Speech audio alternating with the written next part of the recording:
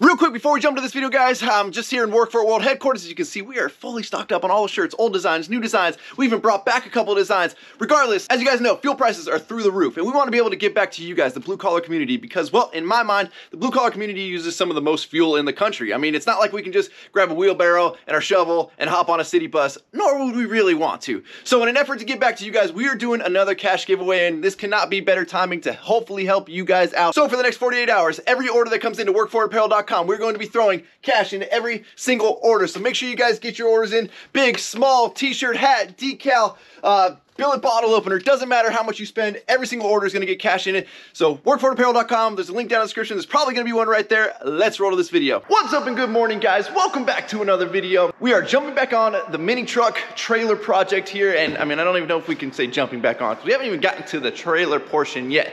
The last video that we did, we got the old trailer hitch all nice and done and welded up there, and she looks absolutely beautiful. And then all of you guys blew up the comment section saying, Ryan, it would be so cool if you built a gooseneck trailer for this thing. And for something like this, I see absolutely like zero reason to build a gooseneck over a bumper bolt trailer for the mini truck, other than the fact that it would be cool.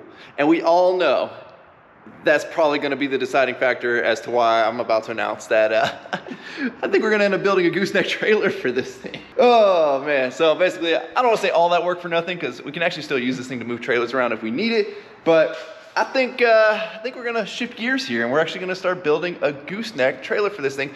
That is assuming I don't go to like the steel yard, which we're about to go to in a minute here, and like poop myself because the prices are so crazy high, because it is, you know, we got to build the whole actual neck part of the gooseneck that drops onto the bed. That's a lot more steel than a standard bumper size, or bumper pole trailer size, I should say. I've been doing, you know, a little bit of research, a little bit of internet purchasing. I figured out how I'm gonna do the axles on this thing, because obviously I don't want like standard trailer axles where they're super, super wide. I don't want like ATV trailer axles because they're not wide enough. So I found this kit where we can kind of build our own axles. So I think we're gonna end up doing that, and that way we can mimic the width of the trailer to the actual width of the axle that's on the truck. That way nothing looks too goofy, because we all know, you know, we're building something for the ranch. It's gonna get worked. We gotta make it look good though. So I'm just kind of jumping into this without like too crazy of a plan. I'm gonna grab a couple of measurements right now, and then we're heading to the steel yard. We've also got my 110 in the old bed of the truck here today because, well, we were out riding the other day at the track and putting in some sick lap times, and well, I think I overrode the old bike here. And my swing arm nut backed its way off, and as you guys can see, yeah, the swing arm basically walked its way off. Thank God I noticed it, and it didn't really, like, the bolt didn't back out until after I had landed and was coming into a turn, and then all of a sudden the whole bike was like all, you know, loosey-goosey because the swing arm's not really attached. But that could have been really bad. So we're gonna take that in today to get fixed. And the reason I'm actually dropping it off and not just putting a nut on myself is because, well, because I've also got the 134, 132, I forget exactly what it is, big bore kit that's gonna go on it, and it's gonna make up for having those Super Swamper 40s that are on the thing. And that thing, this bike actually, that's my first time actually taking that bike out other than putting around on the pavement here. As sluggish as I thought it was gonna be because of the giant tires that I put on the thing still rips. So I can only imagine once we get the old big bore kit on here, this thing's gonna be a super fun bike. I mean, it already is, but I think it's just gonna take it to that next level. This thing feels like you're riding an 80, like the size of it with the swing arm, the forks, everything. Like, I love that bike. Now you guys know when I need steel, I come to our friends over at JC Ornamental and Metal Supply. What's up, dude? How you doing, bro? I'm looking for some steel. What's up, man? You know where I can get some? Yeah. How are you, buddy? JC Metal Supply. There you go. Looks like we're still well stocked up. We are. Yeah. So you guys know, big proponent, small business. How's the world treating you guys? You know what? It's picking up. That's We're doing pretty good. You know, we do our part, customers will show up. Well, so, you know, pricing's what's going to determine how we're building this trailer today here. Yeah. So let's see, we got 2x4 by 1/8 inch, or is that like? Well, that'd be 2x6, right? No, this one right here is 2x4 right there. Okay. Yeah. What about what we got here? Is this 2x3? That's 2x3, 16 gauge. 16. We got 1/8 inch of 2x3. I'm already overbuilding this thing. I don't want it to weigh like more than the truck can tow, just as the trailer itself before we put anything on it. This is only frame, right? It's gonna be the outside frame will be 2x3, and then 2x2 is going across. Is my plan. It doesn't have to be. It could be 2x2 the whole thing. So Christian helped me decide on exactly how we're gonna build this thing. We've got some 1.5 by 3, somewhere around there, 1.5 by 3. That's gonna be the edges of the trailer. Now this is gonna be again way overkill for what we're building, but I want it to look cool. So I want my edges to be thicker, like a standard like gooseneck or, you know, deck over trailer would be. And then we've got 1.5 by 1.5. That's gonna be our crossbars. They're gonna connect the two sides. So right now our only decision is, do we make it 10 foot or do we make it 12 foot? If we make it 10 foot, then we know we get, you know, one piece here gets us two sides. If we go 12 foot, now we need two pieces. A huge thank you to Christian and the guys over at JC Ornamental Iron. It's actually gonna be JC Metal here soon. They're going through a bunch of rebranding, but if you guys are local, make sure you guys check them out. Not only do they always have what I need in stock, but they also have the best pricing in town. So make sure you guys check them out and get set up with them now, because these guys are blowing up. They're getting bigger. A lot of places around them that sold steel are closing down, and these guys are still going strong. All right, guys, so don't laugh at me, but here's my quick little sketch. Totally not to scale. The axles aren't gonna actually be where they looks like the tires are, but a pretty simple concept. I've never built a trailer, but how hard could it be? Great thing is, it ain't going on the roads or the highways, so it's not like we gotta worry about anything that, you know, different that would come up. Not that I really think you'd have to think of anything different other than like brakes or lights or anything like that, but we did opt to go with 12 foot here because I don't want the trailer to look goofy. I've seen a lot of guys make fifth wheel trailers for like power wheels and stuff for their kids, which are super rad. I've actually always wanted to do that for my nephew, but I've seen some where it's just like, it looks goofy and they didn't do it like to scale or anything like that. I don't know. I don't want this to look like that. So the mini truck itself, I don't even know. I mean, the bed's 8 foot. We got another, what, 4 there. So the mini truck itself's 12 foot. Let's do a little double check here. We'll pull the tape measure and see we got, oof, mini truck is 13 foot. So again, you know, we're just kind of gonna make this up as we go. This isn't all the steel that we need, but it's enough to get the deck built, start to get the actual neck portion built. And then from there, I'll have a little more deciding to do and measuring, and then we'll know how much more steel we need to actually get. But I'm excited to actually get this build underway. I've always wanted to build some sort of trailer. So we went with 1.5 by 3 inches. This is gonna wrap the entire outside of the trailer.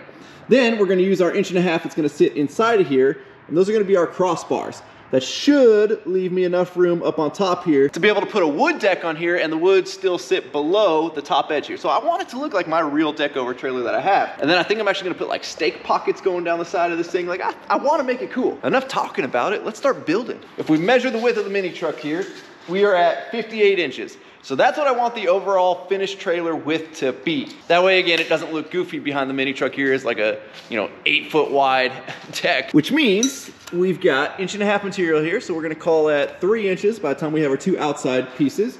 So we need to subtract 3 inches from 58, and that's gonna give us our dimension to cut our cross pieces. Now, we're gonna be using the cold cut saw here today. There's just too many repetitive cuts to use the bandsaw. If you guys have never used one of these, they have actual teeth, like a wood saw blade. Now they call it a cold cut saw. I know there's other names for it, but basically it's not like an abrasive wheel like you saw over at JC Ornamental. We're using an abrasive cutoff wheel. It sparks like crazy. It gets super hot. It's messy. The blades can break. Sketchy things happen when those blades break. These right here, this is the way to go. Everybody always tells me I need to buy the Milwaukee abrasive cutoff saw. I don't want it until Milwaukee comes out with a version like this, a cold cut saw. It's so much nicer to cut stuff this way than with an abrasive wheel. Now, the only thing to note with these saws is the blades are usually metal specific. So this is actually a multi-material blade, but they have certain blades for stainless, certain blades for aluminum. And if you're not using the right blade, you can totally jack the blade up, and these blades are not cheap. So it's the only downside to this saw is you kind of have to change the blade based on material.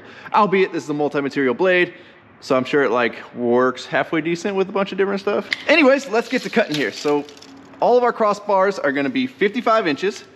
So we'll get that marked right here. Load her up in the saw, clamp her down. Now this saw is Zach's, and the only annoying thing is there's no like flip this lever up so you can quick adjust the actual little clamp here.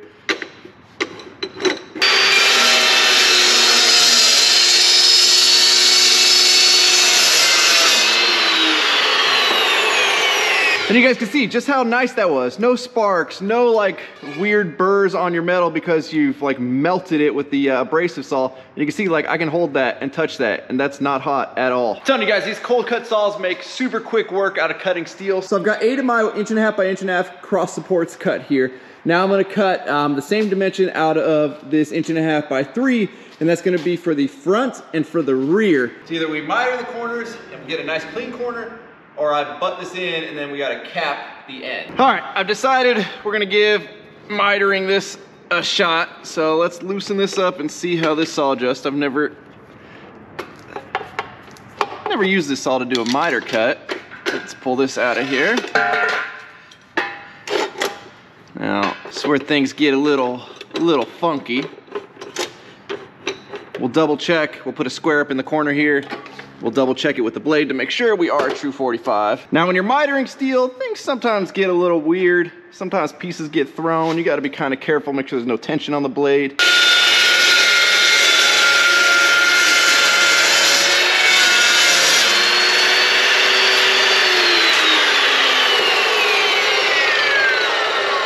Oh no. So that didn't cut all the way through, just based on where the miter sits, the blade diameter, whatever. I don't think this thing's meant to cut 3 inches down this way on a miter, but obviously it doesn't have a flop. So it's not like we can cut the miter that way like on a wood miter saw. So it looks like we're gonna be finishing that by hand. Now, unfortunately, I still have not gotten a new blade for the old bandsaw here, but she should have enough life left in her for this little bit we're gonna do today. So now we pull our 55 inches from long, ooh, actually it's gonna be longer than 55. It's gonna be our 58 inches. Glad that just went through my head right there, or this could have been bad. So this is gonna be to our long side, 58 inches. And then just so I like visually, when I'm over here, even though that ends over there, I know that this miter needs to be cut that way. Obviously that line's not accurate. That just tells me once I get it loaded into the saw that we've gotta make sure that that's the angle the saw is gonna cut. That way you don't end up cutting like a parallelogram or anything like that because you're in a rush. Now y'all probably mentioned it when you saw me cutting this and then having to cut it with the bandsaw earlier, but sometimes my brain works, sometimes it shut off. Earlier my brain shut off. Then my brain started working again and I realized all I gotta do is space this out a little further off of the actual like rest plate back there, or whatever you call that. And then this thing will cut all the way through. So just use a little piece of scrap back there. She cuts all the way through. We're able to get everything cut without having to use the bandsaw now. And we're ready to just kind of lay this thing out. Oh, and the supervisor showed up. You gonna x-ray my welds and make sure everything's good? Of course. You gonna get this DOT approved for me? Of course. And by DOT approved, we just put another work license plate on it and we're good to go? Exactly. All right, perfect.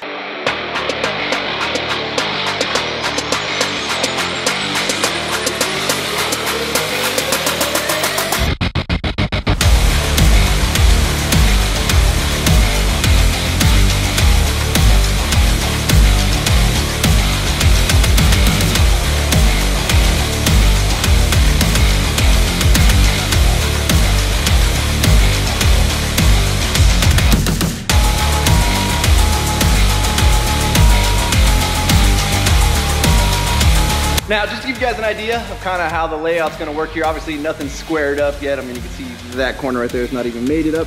There's a weird bow in the floor right here, so it's not allowing me to square things up, which means I'm gonna have to pull the mini truck out, get to a flatter spot in the floor here before I actually get this thing welded. Wish I had time to weld it today, but unfortunately we still gotta take the 110 to the mechanic, get that all dialed in. So good news is though, all of our cuts are done. That means tomorrow when we come in here, we just get this thing all clamped up and then we get to do some welding, which that's always the fun part. The cutting, grinding, cleaning up, all that, that's not the fun part. Just gluing the metal together, that's the fun part. See you guys in the morning. We are back, today's the day. We're gonna get this thing all nice and welded up. I've been doing some research online. I was originally gonna go with a non-leaf sprung axle setup just because it's gonna be for the ranch. It's never gonna be on the road. Zach guilted me out of that and said, nah, man, you gotta throw that thing on leaf spring. So I think I found the leaf spring kit that I need. Again, we've got the axle kit, so we just gotta get all of that here and we can start worrying about that. So I've already gone ahead and marked out my layout, which you will see right there. That's where all of these cross supports are gonna go. Then I went ahead and picked up a 90-degree corner clamp.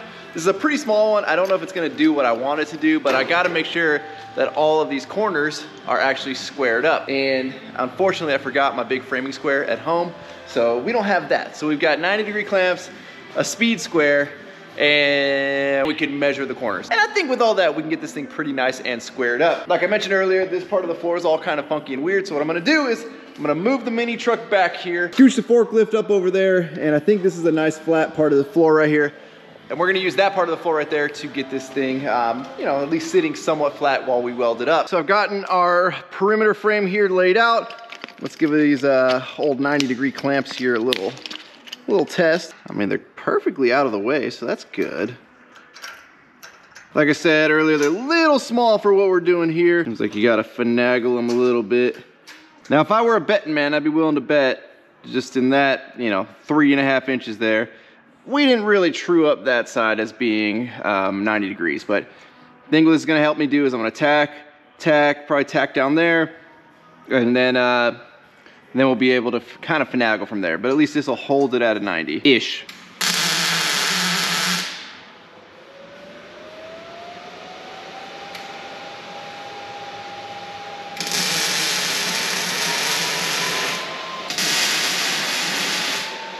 So you can see when dealing with, you know, putting those corners basically square to about that 3-inch mark on the clamps, if you look over at this side, we're nowhere near square. Obviously, those would line up perfectly if we were. That's why we only tacked over there. That was just to get that corner basically as trued up as we can. And what I'm gonna do right now is I'm gonna get this side good, clamp one side, do my diagonal measuring, see how true and square we actually are. Yeah, I don't think I'm sold on those 90-degree corner clamps for a project this big.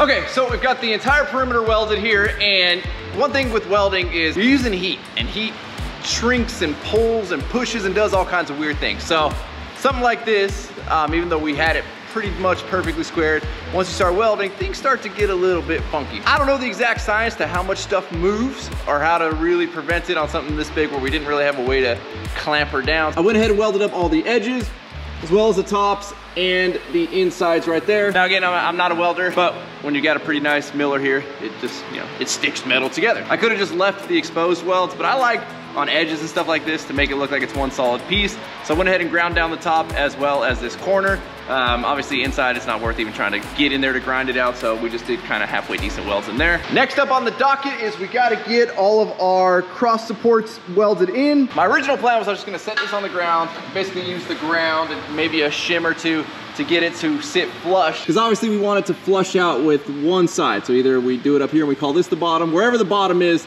this piece needs to sit flush with. Hey man, you want to see if a magnet will hold this?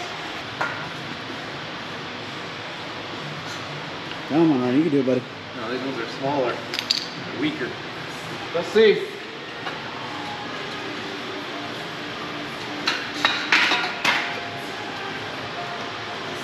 Try it again. Oh, try it again, okay. Give it a little love tap, man. Just a little love tap.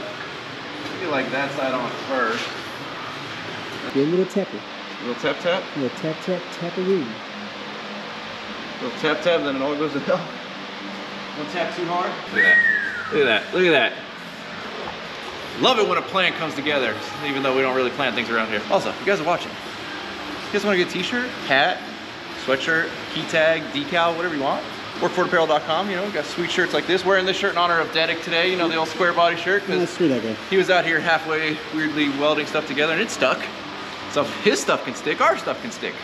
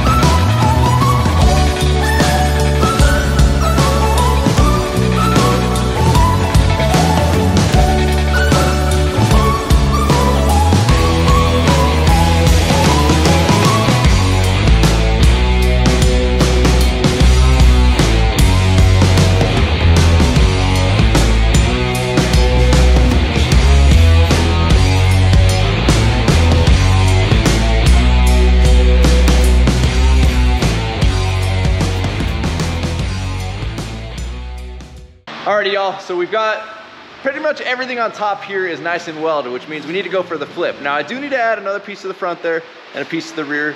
That way we can screw off the ends of our boards once we actually deck this thing. It's something I didn't think of when I was cutting all these pieces. So 2 more pieces need to get cut for that, but Zach's over here. I'm just checking your welds. Zach, you're like the lightest guy. Therefore, I don't hit the ground hard. Fair. Well, hey, since we're all here, let's see how heavy this thing is. I really hope the mini truck can tow this once we're all done, but it's not even close to being done. yeah, we still got a lot more steel and the wood decking. The wood's probably gonna weigh more than the steel. Yeah. Do you like think projects out? Or do you just How long have you known me? How long have you known me? Fair enough. No, I don't think anything out. You ready, boys? Chris, your back's still good? Or your knees or whatever the heck's broken this week? See how I'll make sure that. Ah, that's not. Great work, Zach. So even though Zach's here in his pajamas, you know, right to work, right to work. He's gonna pull this window out. We're gonna send this window off with Chris to Chris's buddy who owns a glass company. He's actually the one that made the mirrors for the gym at the ranch. And hopefully they can mimic this. If you guys see, there is a slight radius to it. See right there, it's not too bad. I think it's possible. And then if not, worst case scenario, little plexiglass or acrylic or whatever, and it just makes that bend. We'll see. You're doing great, buddy. I missed it. Don't lose a finger. Oh, look at that. Dude, they even sealed it with plastic like a real Like a real car? Yeah. These were actually kind of cool colored door panels for before. We could easily repair these. Get some freshies, some leather. Get it, Zach. Get it, buddy. Bite it. Chris said bite it for some reason. He worries me sometimes. All right, buddy. Is she gonna come out? Oh,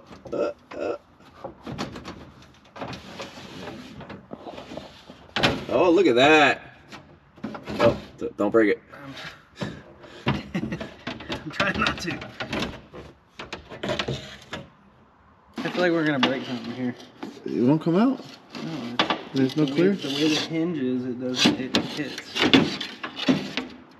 You're out. No, yeah, but the bracket's stuck. So there's a little like lip. On the... Yeah. Where the window bolts on this? Yeah, so it's somewhat... Oh, I got it. Oh, yeah. Look at that. 25 years of dust right there, boys. Whatever you do, don't drop it. Look, that's an official Qingyang little thing right there. Seal of approval from China. DOT approved. I'm sure. I'm sure we didn't just print that on there. All right, Chris. Need a driver's side one of these. I'll pick that up tomorrow. Zach, how do we get this off? You don't? Oh. Chris, it comes with this. Zach says you don't get that off. Yeah, they get templated with that. Maybe. Yeah. Cool. All right. Damn.